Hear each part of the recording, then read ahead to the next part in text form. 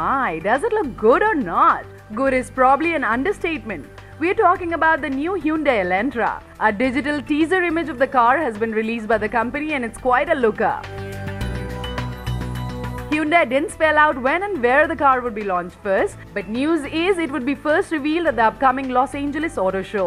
The Indian launch may happen sometime next year. The teaser gives a clear idea of the side profile of the car and some bit of the front portion. The overall design appears elegant and quite high-end. In the exterior design front at least, Hyundai has managed to score big with the new Elantra.